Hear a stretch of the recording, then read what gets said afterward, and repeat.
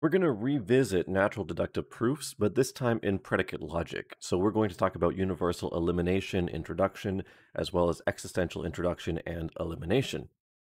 So first of all of the rules from propositional logic are kept. If you're not familiar with natural deduction in propositional logic, look earlier in the playlist and look at those videos. Okay, we're going to start with the easiest two rules and then move on to ones that are a little bit more complicated. And we'll talk about the intuition behind these as well. Okay, so imagine we have a well-formed formula that says for all x p. So this could be for all x fx or something like this. So what this means in our proof is that we can substitute anything in for x because we know everything in the universe has the property of f. So in terms of actually seeing it in action, we could say then, okay, we have fa, or we could pick fb or so on. We can pick any constant we want. So what this looks like on the left side is p with a replacing all cases of x or whatever constant we want to use. So this is universal elimination. This is for all with an e beside it. So if you watch the truth trees, it's very similar.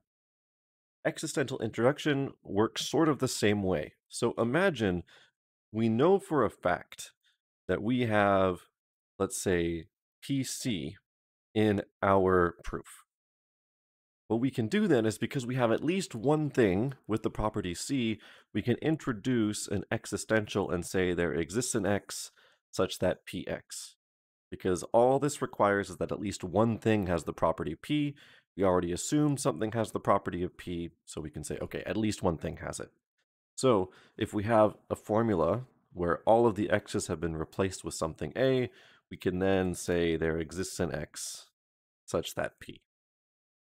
So just introducing that existential. And this is a backwards E with the I for existential introduction. So these ones are straightforward. We don't have to worry about any sort of weird requirements on our constant A. But when we think about universal introduction and existential elimination, we have to think about some extra requirements. So let's take a look at each of those rules. Okay, if we want to introduce the universal, it looks very similar to existential introduction. We have some formula P where we have a bunch of A's in there and they've been replaced with whatever X is. So in other words, we don't have an X in there. We just have some constant. Then we could say for all X, P. But there are two requirements about our constant here if we want to introduce the universal. First of all, we cannot still have A's in this. We have to replace all of the A's. And second, the A's that we're replacing cannot have been introduced in an assumption because we're assuming something exists. So we can't claim that everything has that property. So these are the two things we have to look at, and I want to show you an example of using this correctly and an example of using this incorrectly, so that way we can wrap our minds around it. So imagine we start with for all x, px. And from this, we say, okay, we have PA, and we can do this from universal elimination. Okay, now what we can do is we can say for all y, py. We can make this claim because, first of all, A does not appear in line 3, and the A that we had in 2 that we used to get our universal introduction, so we can call this for all I, this A here is not in an assumption. This was a rule that we applied earlier. It doesn't appear in any of the assumptions, so we can do it. But if we take a look on the right side and see this working incorrectly, imagine, okay, we have PA and not QA. So we take PA, it's line 2, this is and elimination. Now, what we cannot do in this case is we cannot say for all x, px. So this one is wrong. And it's wrong not because A doesn't appear in there, that's fine, but the fact is that this A came from an assumption. So we cannot introduce the universal when we're working with a constant that came from an assumption, compared to This first one, where yeah, we still had an assumption about for all x px, not about a specific constant. So we'll see this in action again when we do the practice proofs, but I do want to introduce one more rule to you, which has very similar constrictions. So existential elimination. And this one is one of the more complicated ones. So let's just walk through the intuition of this. Suppose I tell you that there exists an x such that px. Okay, so what I need to do in this case, if I know something has the property of p, I don't really know what it is. But I can say, okay, hypothetically, what if a has the property of being p? So I have this little subproof here, and I might derive something, and I might find, oh, if a has the property of being p, then something else happens. Let's say then b has the property of being q. So as long as our final result here is not a, so in other words, that assumption is still not in that assumption, as long as a doesn't occur in the original thing, then we can claim, okay, no matter what thing we assume has the property of being p, we can get qb out of it. So this is our hypothetical.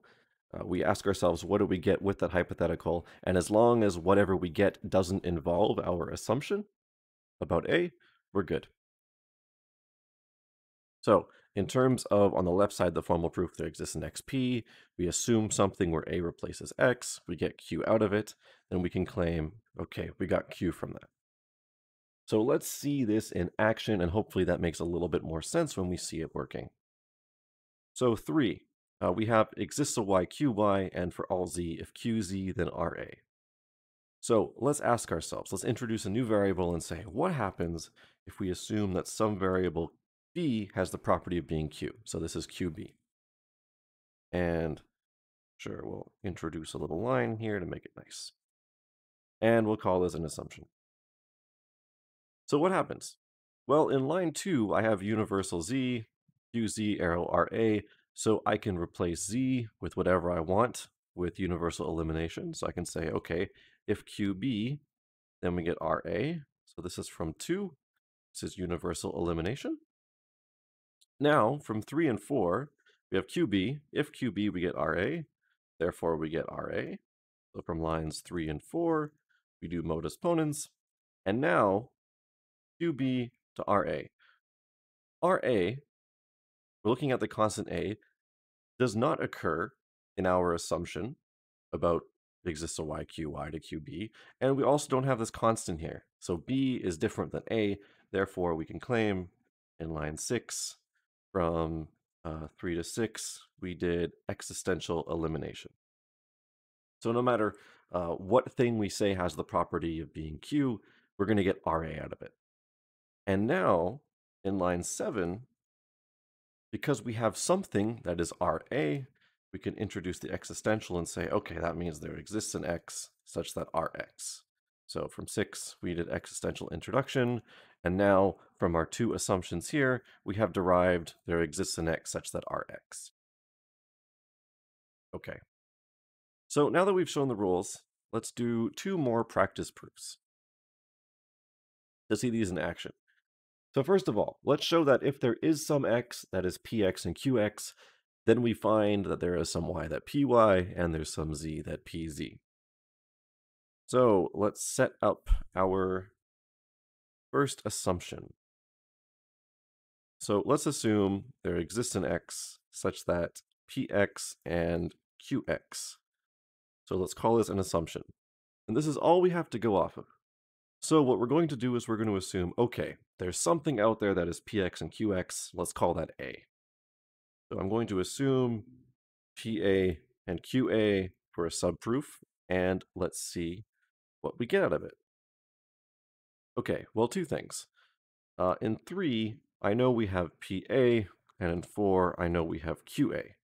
And we get this because we can do AND elimination on 2. Sorry, that should not be 3, that should be 2 right there.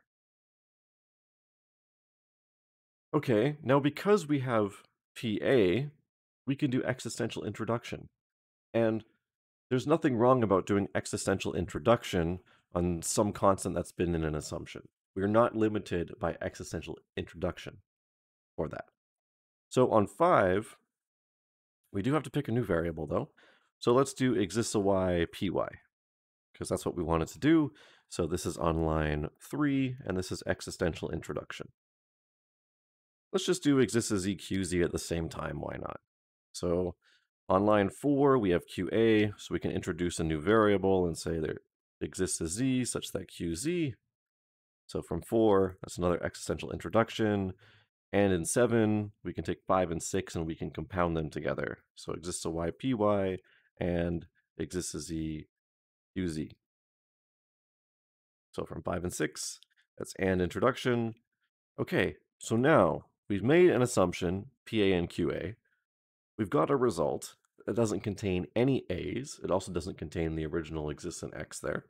So all of our requirements are satisfied.